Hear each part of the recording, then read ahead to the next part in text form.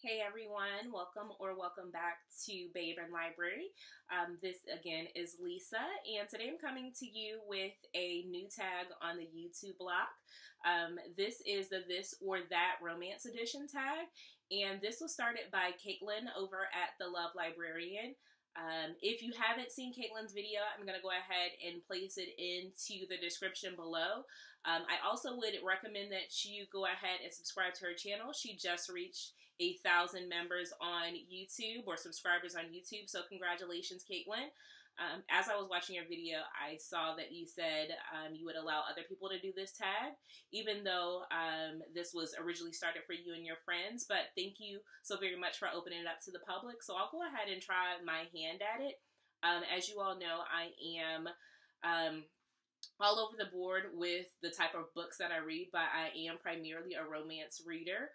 I don't like to categorize myself in one genre, but if I were to say I have a genre, romance is definitely it. So the first question is Cliffhangers or HEA, right? HEA being happily ever afters.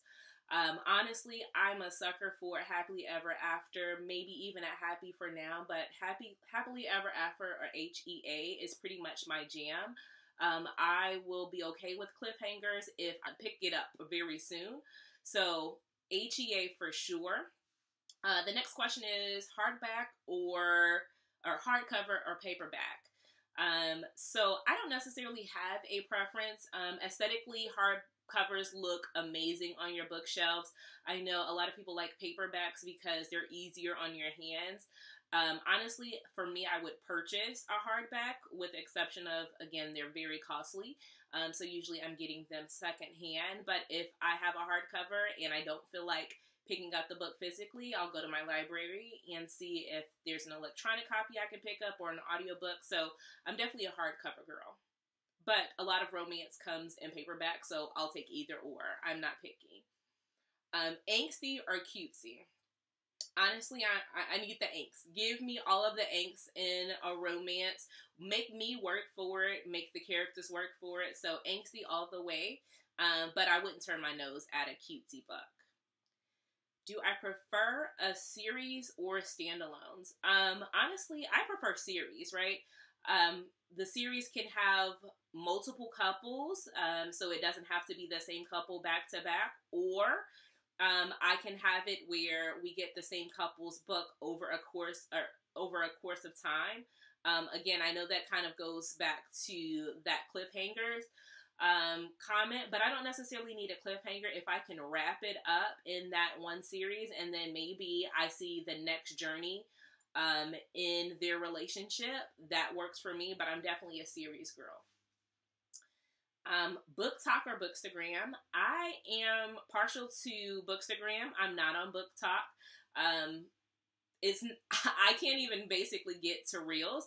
YouTube is my first foray, so I'm gonna go with Bookstagram. You have much more of a community style engagement. I know that in terms of really being able to soak in and take in the content, I like the versatility of Bookstagram. So Bookstagram all the way for me. People or objects on the cover? So I am partial to people on the cover. I have absolutely no concerns with, a shirtless man being on my cover and being out in public. I do know a lot of people these days are looking for your discreet covers. But there's something about a gorgeous man or a gorgeous woman on a cover that really just, entices me. And I do like to see, I'm not necessarily an imaginative person, and I can create, images of people from the description in the books all the time. So having someone to kind of place as an image on the cover to help me see what that person looks like in the storyline helps me all the way. New release or backlist? So I read a lot of new releases, right? It's the thing that I consume the most.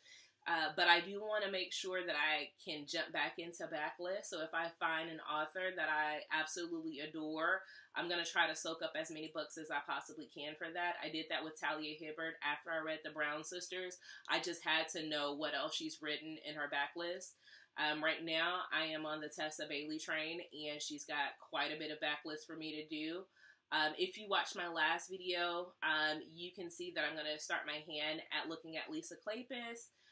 So being able to scrounge through her backlist, I'll be there for days and decades, so don't worry about it. But new releases is typically what I read, and then if I really get into someone's writing or someone's stories, then I'll go back and read the backlist. Do I prefer a TBR or free-for-all? I am truly a mood reader. I'm going to do a video, or at least my attempt at a video, for a monthly wrap-up and a monthly TBR, but I'm moody, right? I'm a Cancer. As you all saw in my last video, I've been talking about it all month because it is July and it's Cancer season, but I'm a mood reader. I really hate the idea of having a TBR and sticking to that TBR because it's going to lessen my chance of really wanting to pick that up. Whatever mood I'm in, I'm going to follow that and hopefully circle back. So in August, I really have to try my hand at sticking to a TBR that I set, because I've pretty much double booked myself for about 3 different book clubs, or actually books for book clubs. So you'll see that I'm going to have to stick to my guns next month and read certain books. But along the way, I'm probably going to pick up one that wasn't on my docket. So, open door or fade to black?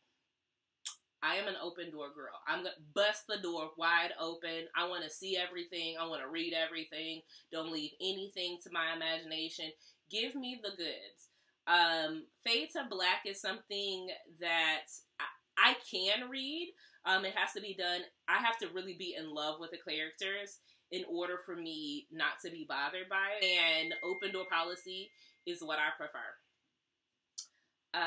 Do I prefer audiobooks or ebooks and paperback?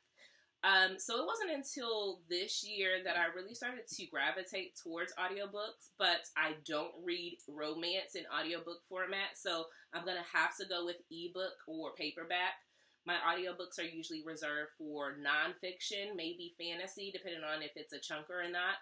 But from a romance perspective, it's definitely ebook or paperback all the way. Kindle or nah? Definitely Kindle, right? I love my Kindle. I have Kindle Unlimited. I recently got it this year as well, and I'm flying through books in that. So I'm going to have to go with Kindle, or Kindle apps, right? I have an Apple or iPad that I read a lot of my books on there. So I'm definitely a Kindle reader, a Kindle stan. Do I prefer matte or glossy? I prefer matte, but I'm not going to turn away a glossy cover if it's a book that I absolutely adore, or it's more fiscally responsible in terms of they had multiple editions. So matte is my preference, but I do have some glossy covers and they work just fine. Buddy read or fly solo? So I really haven't had to do a buddy read, so I honestly can't tell you. Majority of my friends, I'm giving them books that I've already read or for recommendations. I'm just starting to join into book clubs, so I'll be able to tell you a little bit more of my preference there. So, due to lack of experience, I'm going to have to say fly solo. Small town romance or dark romance? If you saw my video from earlier this month, you know dark romance is what I'm going to go with, right? Dark romance, taboo romance. Small town romance isn't really my thing, but I am trying my hand at that again with a couple of books this month and next month. But I'm pretty sure reading some of them is not really going to change my mind, so dark romance for sure.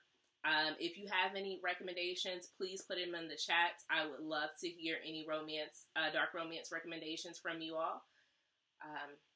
New or adult or adult? I'm going to go with adult. I haven't been in college for quite some time, and it's hard for me to deal with the maturity level of some of the new adult content. Right, I'm a little bit more removed from that than I was maybe 5 or 6 years ago when I was reading new adult. Now, that doesn't mean that I'm not going to I'm not going to pick it up. there are a lot of times where authors are going to craft it really well. Actually, I just read a book this this weekend that was a new adult romance, and it was handled effortlessly. I'll put that up on the screen. And it's a male-male romance. We really don't typically get a lot of that in a college setting, so I was glad to pick that up. Do I sprint read or marathon read a series? I'm going to tell you right now, I had to watch about five of these videos for me to even understand what the difference was between the sprint and the marathoning. I am a marathon read a series.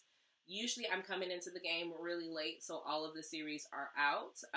But I take my time, right? Again, being a mood reader, I may pick something up and absolutely adore it, but I'm ready to move on to the next thing that the library has given me. Or I'm going through my checklist and there was other things that I needed to get to, but I'm going to circle back. So I am typically a marathon reader, but there are times where I have I'm on a kick and I need to feel my void, and I need to just go ahead and sprint it. But typically it's a marathon. Do I read multiple books or one at a time? I read multiple books at one time. Usually I'm gonna, gravitate to one more than the other, depending on the format. So if I'm in the car, I'm reading an audiobook, and then maybe I have a physical book at home that I can get to later on at night because I'm tired of looking at the screen. So multiple books for sure. And usually they're pretty different, because if I have, if I can't binge and read all mafia romances at one time, I'm not going to be able to keep my storyline straight. So I may try a dark and taboo and a rom-com, something that's completely separate from one another, so I can keep, my storyline straight. But definitely multiple books at one time. Do I prefer an alpha hero or a cinnamon roll? Well, I'm going to go with alpha hero. I haven't read a ton of cinnamon roll heroes, or at least I didn't categorize them as that. I do know that there's, golden retriever main characters and cinnamon roll heroes that, are loving and doting. But I'm primarily gravitated to alpha heroes or alpha holes. So, I probably, again, should talk to my therapist about that. But between me and you, an alpha hero is definitely my choice. Do I prefer a baddie or a damsel in distress? Baddie. Give me a baddie. Give me someone that we are matching energies. Sis doesn't need nobody else, but she wants you, so you're going to be hers. If we thugging it out together, you're fighting, I'm fighting, we down for one another. Give me a baddie, and you all can keep the damsel in distress. That's not for me. And lastly, do I like a slow burn or instalove? Make me work for it. I love a slow burn. Maybe not necessarily Mariana Zapata slow burn. I haven't read it yet because that's 700 pages just for me to get to a kiss. Not that slow. That's like a simmer. I need, medium, realistic approach at love. Do not meet me on the streets and then tomorrow you're proposing to me, because I'm pretty much going to be scared away from that. So I don't really like insta-love. It's hard for me to grapple with, hard for me to believe, hard for me to get to that happily ever after. So slow burn all the way. Again, that was the This or That Romance edition. If you happen to have any dark romance recommendations, please drop them in the description. If you happen to have I'd say cinnamon roll recommendations that you really adore, you think it will get me away from the alpha hole, please recommend those as well, because I'm interested to, gobble up a few more of them. If you haven't watched my last video, please do so, and I look forward to being with you guys in the next one. Bye.